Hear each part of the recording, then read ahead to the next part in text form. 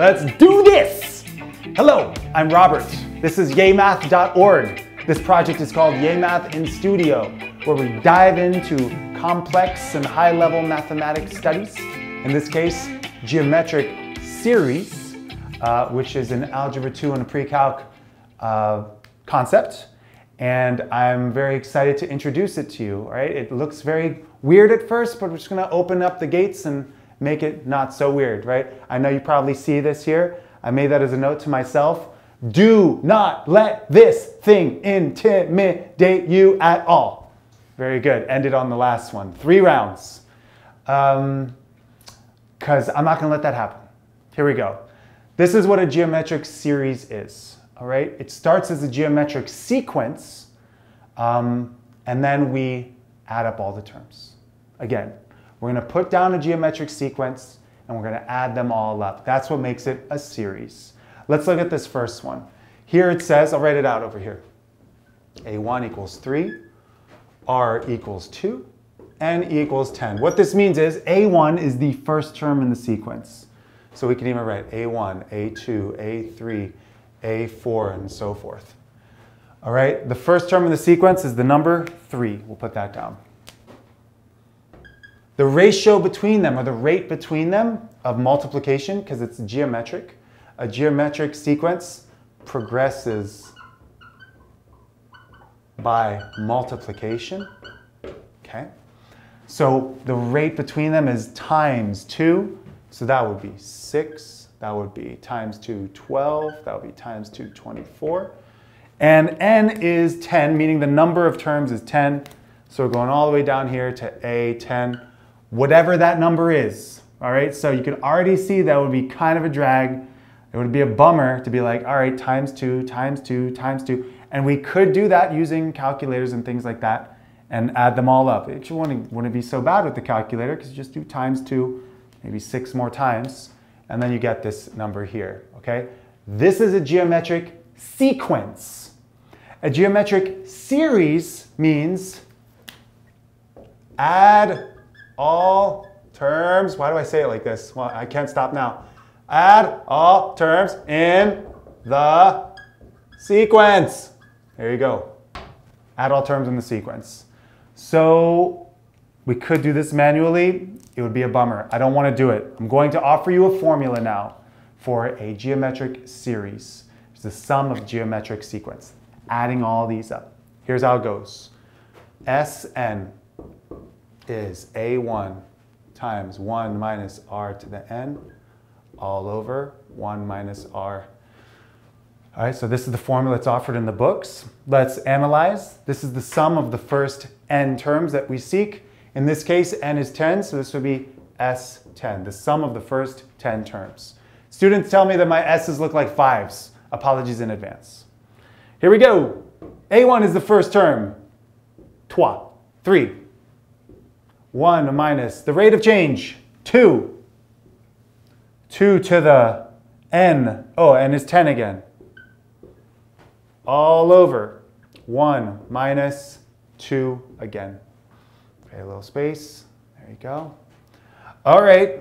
So yeah, we do need a calculator for this. I think I brought mine over here. All good. Okay. All right, get a calculator. All right. So let's put this in. Your batteries are low. Recommend change of batteries. Thank you, Texas Instruments. That is actually cool. They put that in. All right, so this is 3. 1 minus 2 to the 10, put it in. On 2 to the 10. 1024. 1 minus 1024. All over 1 minus 2 is negative 1, so ultimately we're going to divide by negative 1. This is 3 times 1 minus 1024 is negative 1023, all over negative 1. All right, multiply those. 3 times 1023, 3 times 1023, 3069. So you'll notice the top will be negative, divided by negative 1 is 30. 3069. I'm telling you, true story, dollars to donuts, 100% true. I would offer a problem like this on a test or even in an exam, and there would be students, bless them, that recognized what a geometric series was. Is it basically adding a bunch of terms in a sequence? So this person or multiple people would get all these numbers. They would do times 2, times 2, times 2, times 2, and get all these numbers all the way to A10. And then they would add them all up, and they would get the right answer. And I would applaud them, because there's no real need to be sort of bogged down by only using the formula. If you understand the process of adding a geometric sequence, adding up all the terms, then you could sidestep the whole need for a formula.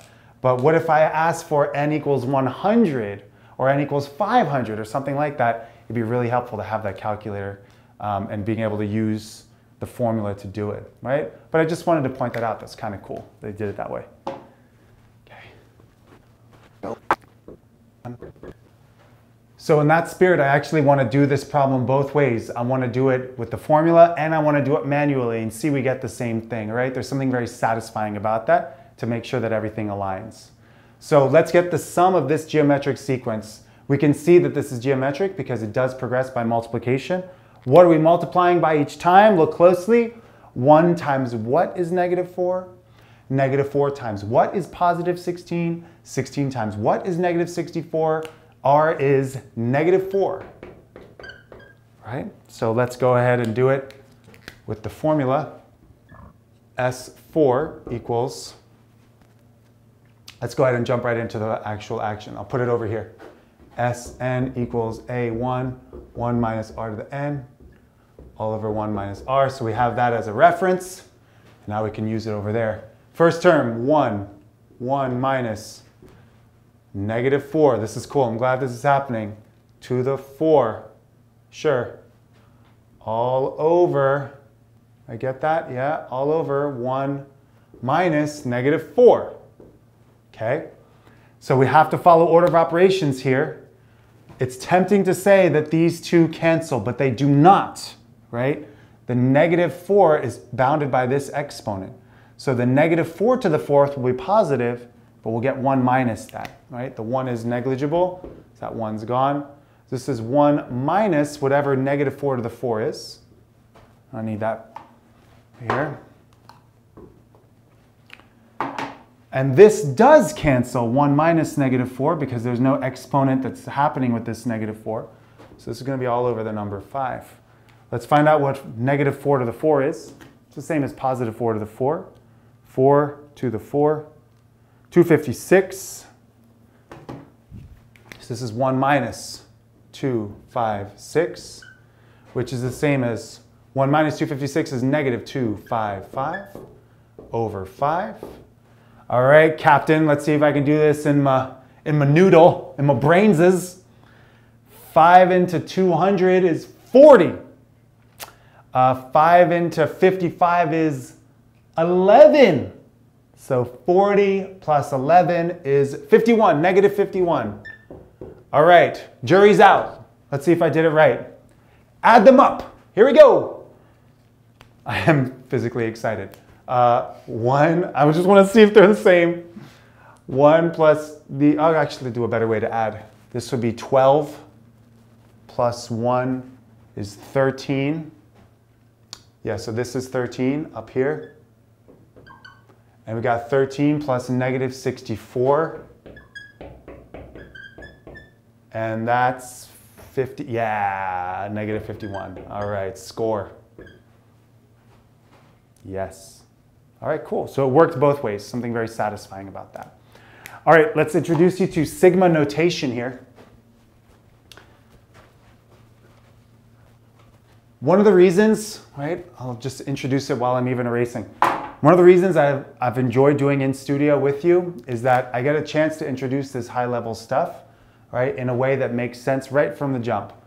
Anytime you see literally Greek, it is an opportunity to run for the hills, okay? And pick olives. But we're not going to do that, all right? Because we're going to explain what this means. This is the Greek symbol sigma. It's capital sigma. Sigma in math land means sum. That's it. Let's put it down. Sum dot. That's what it means. It means the sum of every term ranging from the first term to the sixth term. So you can see in this sequence that there will be 6 terms ranging from when k is 1 to k is 6. Let's actually, a really good practice for anyone learning this stuff is to get a fix of what the sequence looks like, to actually list out these 6 terms. And then if you wanted to, you could just add them up and you don't even need this formula. Or we can use the formula. Either way, I would recommend, especially learning, just write out the 6 terms, or at least some of them, at least the first 3. The first term in the sequence, here we go, this is k equals 1, 2, 3, 4. Let's see what happens. The first term in the sequence is when k is 1. So we go, k is 1 here. If k is 1, this would be 1/3 times 3 to the 1 minus 1. 1 minus 1 is 0. So this is 0. And 3 to the 0 is the number 1. So this becomes 1/3 times 1. This is 1/3. So the first term in the sequence is 1/3. Here's a big hint. Oftentimes, this coefficient here is the first term. That's usually, that's a big hint. It's a giveaway, okay? The next term in the sequence is when k is 2. Let's put in 2 there. So this is 2 minus 1. 2 minus 1 is 1. So that becomes 3 to the 1. 1/3 times 3 is the number 1. Goes there. Let's do it again. When k is 3. So we put 3 minus 1 here. That becomes 3 to the positive 2. 1/3 times 9. 1/3 times 9 is 3. And you can see what's progressing here. This, if you look closely, embedded within, this is A1. And this is R. That's going to happen over and over and over again, okay? So look for those within your sequences, that this is the first term and this is the rate of change. So you could even just go ahead and fast forward. Times 3 times 3 times 3 is 9. While we're at it, let's go ahead and do times 3 again to get the 5th term is 27. Times 3 again, 81. This is 5. This is 6. Sum all of these blue terms right here, and the problem is done, okay? Let's set it up using the formula. So we got S6 equals A1 is 1/3. 1 minus the rate of change is 3 to the, how many terms are we doing? 6. There it is. All over 1 minus R again is 3. Okay, let's see what floats. This becomes 1/3 times, 1 minus 3 to the 6. We should get 3 to the 6. Here we go. Batteries, hold on, baby, hold on. 729. 1 minus 729. All over -2. This becomes 1/3 times negative 728 over -2. All right, I'm going to bust this out in the calc. This is 7. So you see negative divided by negative will go away. 728 divided by 2. 364 times 1/3. And it looks like those, I don't think those do anything. All right, 364 divided by 3. Yeah, it's 121 1/3. 121 1/3. Which I'm sure we would get if we add all these up. Yeah, we're totally gonna get it. Watch, it'll be fun. Again, checking our answers, it's awesome. This is 10, there's 10. This is 30 more, that makes 40. 40 plus 81 is 121. 121 1/3, it works. Okay, so now that's all sigma means. It just means add up these blue numbers in the sequence. We're gonna do this one here. And the good news is, I did this on purpose. It's the same, but you'll notice the k is changing. So I'm just going to go ahead and take this off and this off here. And we'll even just take off the k work. Here we go. We'll take that off. And now k ranges from 5 to 13.